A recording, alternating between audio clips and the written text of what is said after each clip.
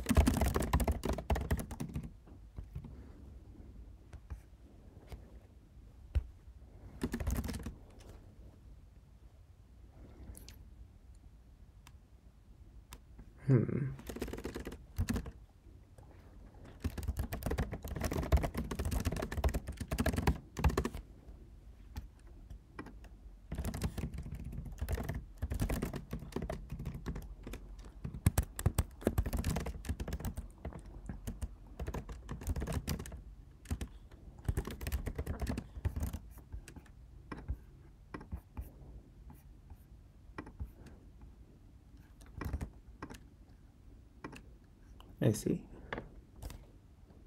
In order?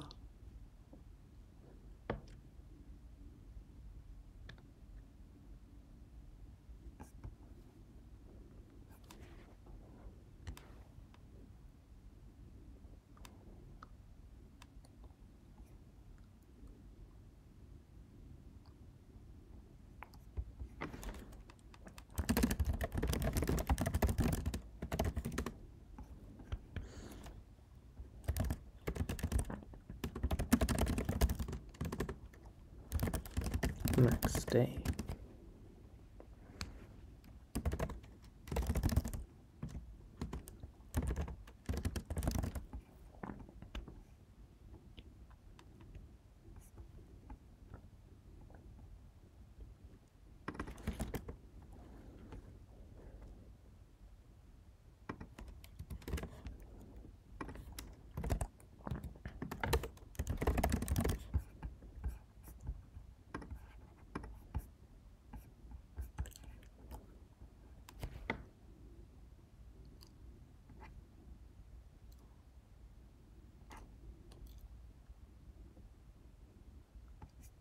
What?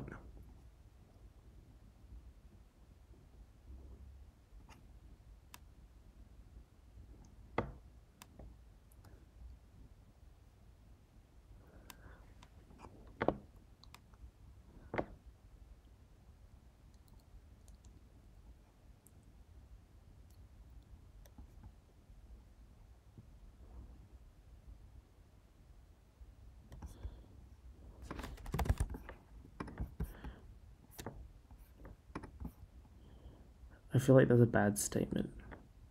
Yeah, there's a bad statement.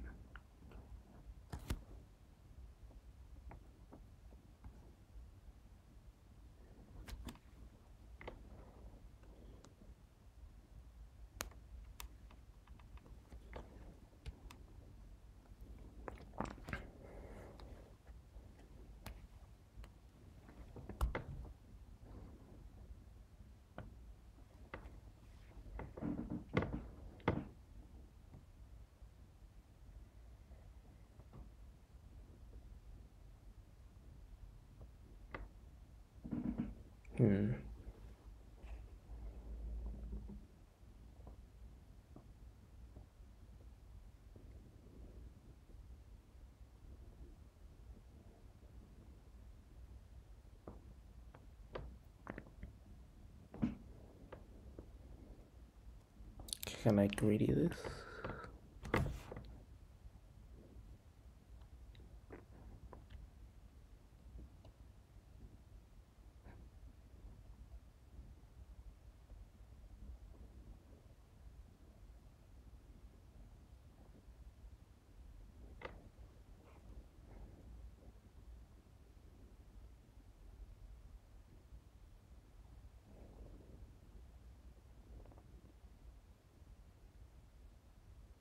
It seems hard.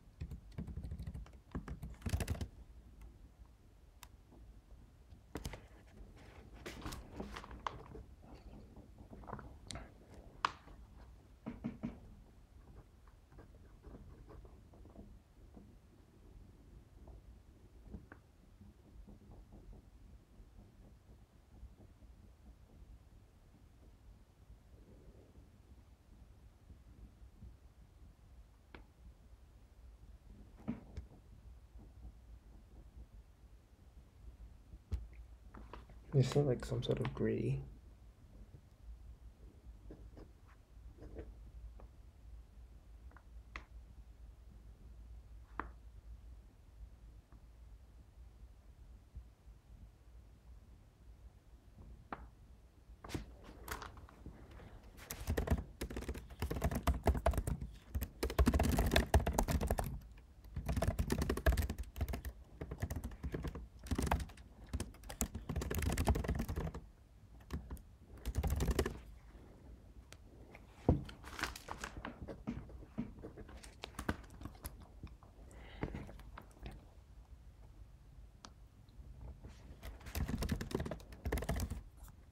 Nums I.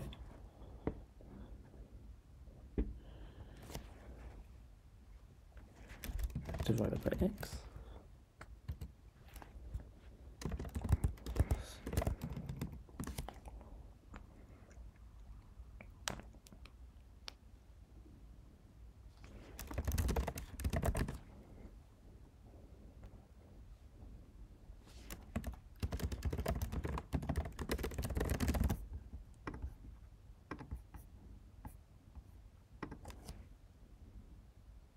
Oh, that was correct. Okay.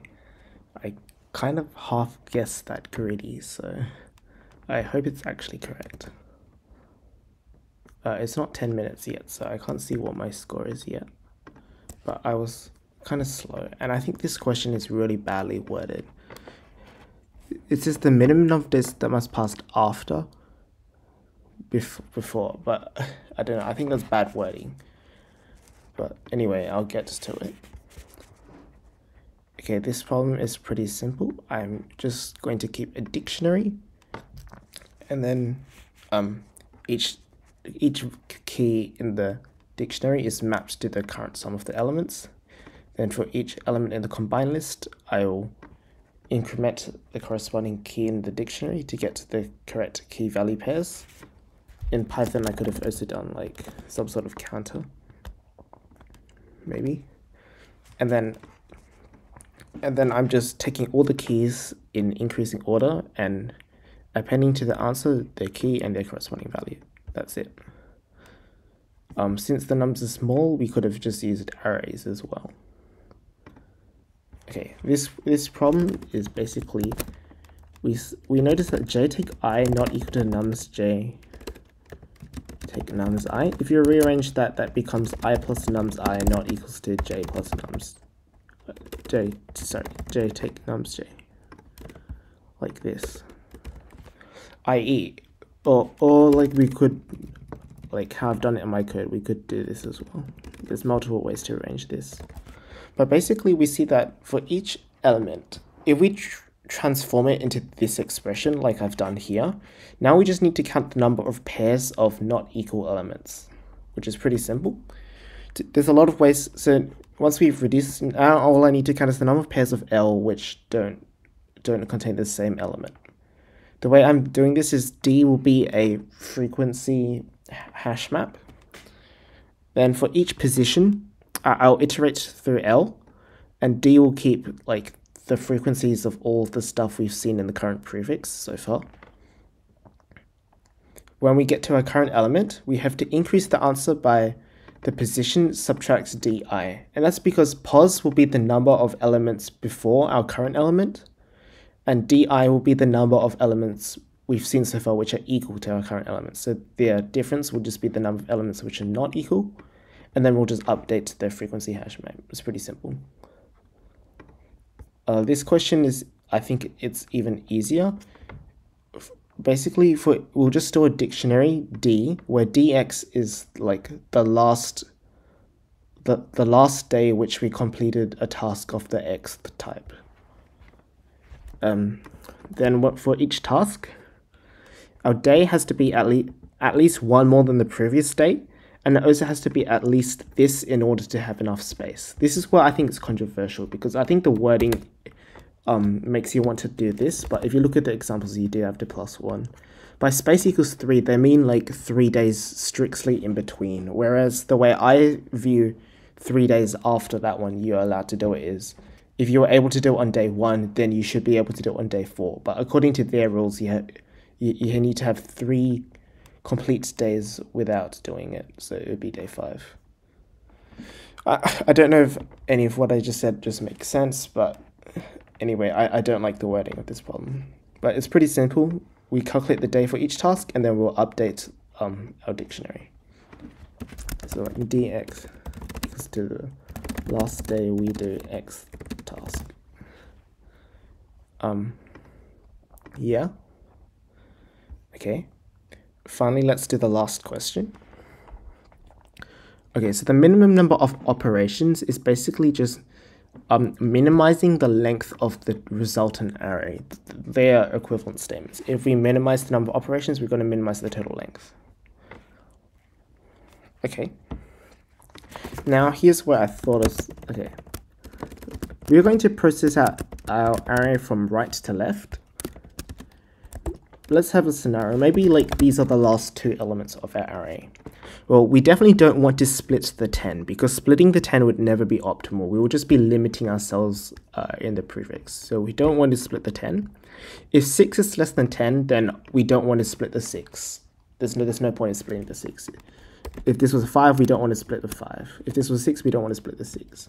But now let's consider what happens if this element was like, I don't know, 12 or something.